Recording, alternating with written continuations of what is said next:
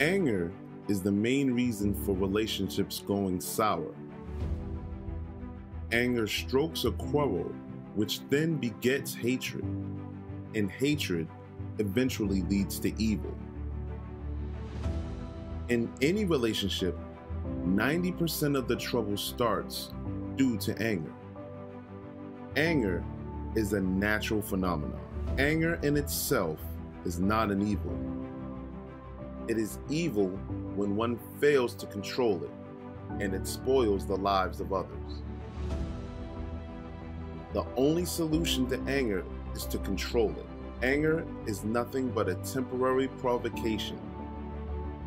It is like a fire which flares up for a short duration and then dies down on its own if it is given no further fuel.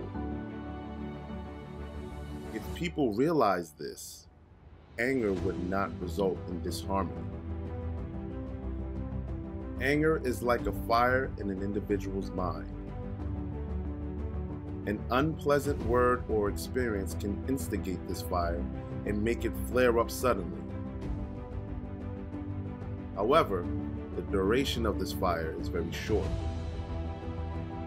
So when we are angry, it would be wise to hold our tongue or divert our mind and wait for this temporary fire to subside.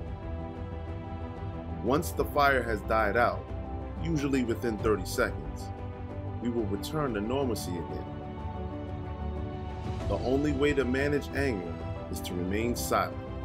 Then, one's anger will be controlled.